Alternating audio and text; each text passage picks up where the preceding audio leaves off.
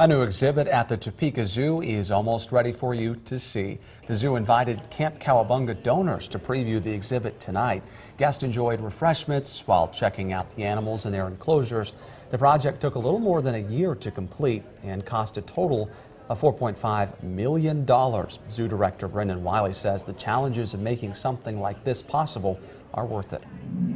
This is a pretty significant exhibit that we're opening this weekend, and we think people that come experience it are going to be excited about it, and the staff here is excited about it too.